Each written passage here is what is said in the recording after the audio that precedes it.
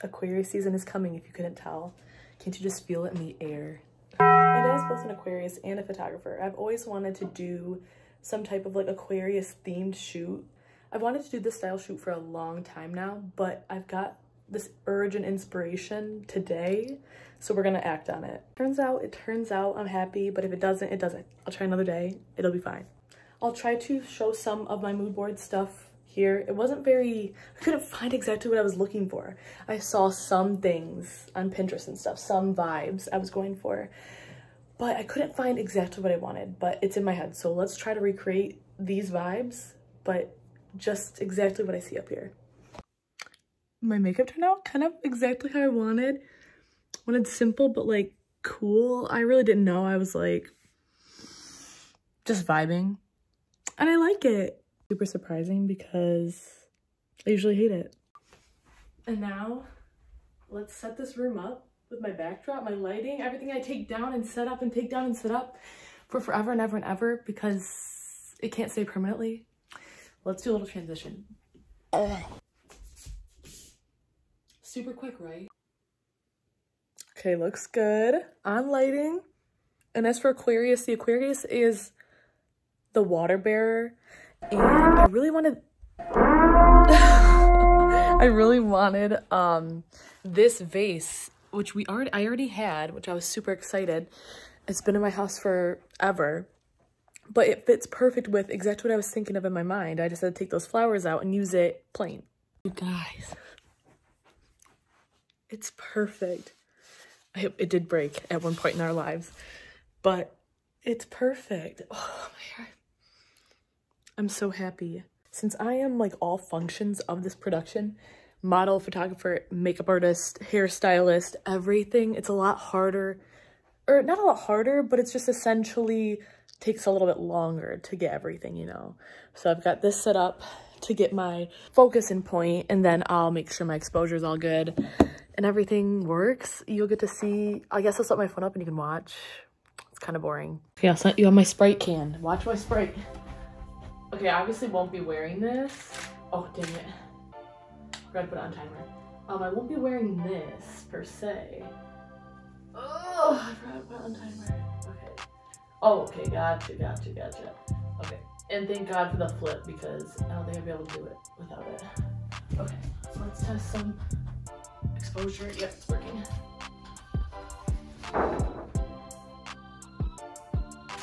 Okay, I was sitting so low. Ugh.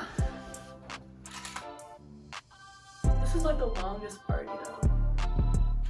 Getting it all situated. I just look so funny. Okay. 5 test pics. Ooh. They showed me that and they are not great. God. I'm never happy with like the first few. But, I mean, there's potential. If there's potential, you can't be mad. Okay, let's see. I'll put my outfit on. We'll see how we can get some of these pics to turn out. I will hopefully show you the editing process, selection process, some vibes, and we'll get assessed.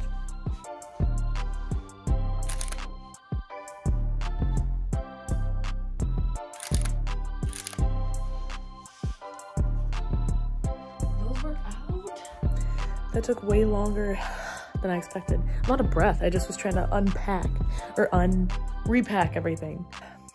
Let's go see if we got some good ones. I mean, I think there's potential, but things are coming along with me. We're gonna go edit them in Lightroom, see if we got any good pics, and go from there.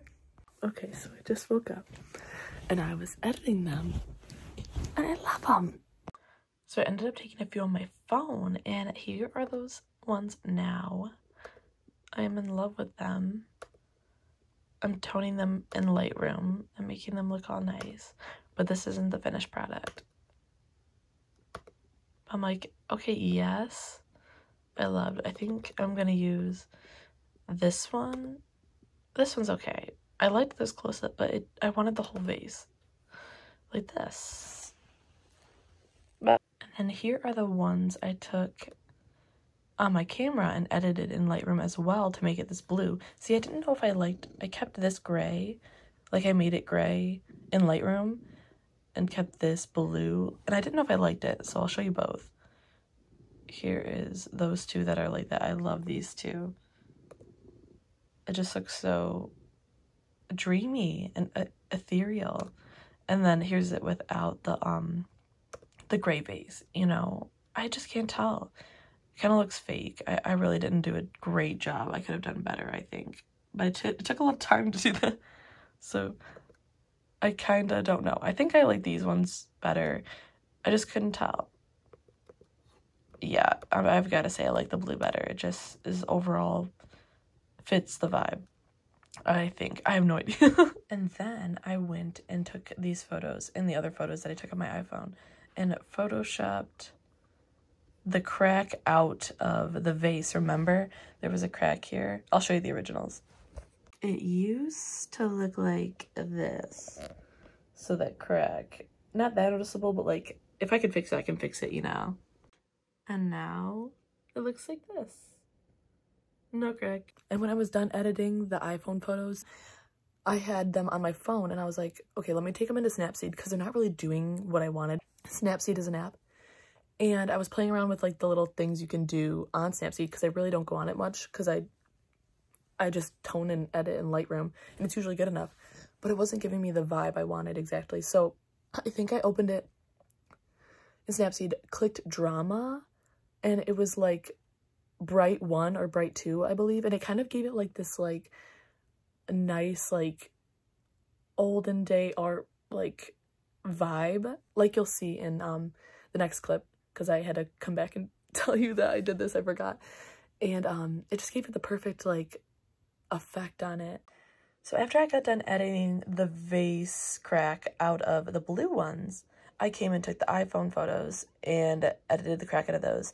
And then I got to thinking, wouldn't it be cool if I could draw some like fake water coming out of the vase? And so I took my brush tool right here and I started taking it in different opacities and sizes and making like fake little water right here, little water lines. And I had it go under my face and above the vase. Kind of cool.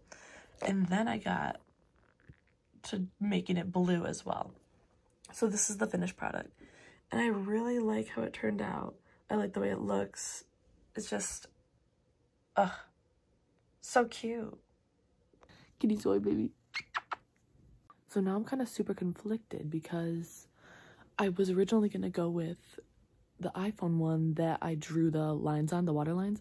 But now I'm really loving the blue one after after I took some time looking at them. Like at first I was like, they're okay, I like them, but then I loved the iPhone photos.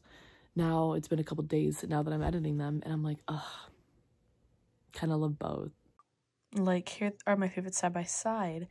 I just can't decide. They're not like similar enough to go in the same post, you know, but like it's a little bit too redundant to post them right next to each other, you know, on my Instagram feed. Which is so dumb. Why am I worrying about it? I probably won't care enough by the time I want to post this one. Like, I think I want to post this one on the first day of Aquarius season, I believe the 19th, and like say it's Aquarius season in the caption or whatever. And then this one a little bit after. I really don't care if they look similar anymore.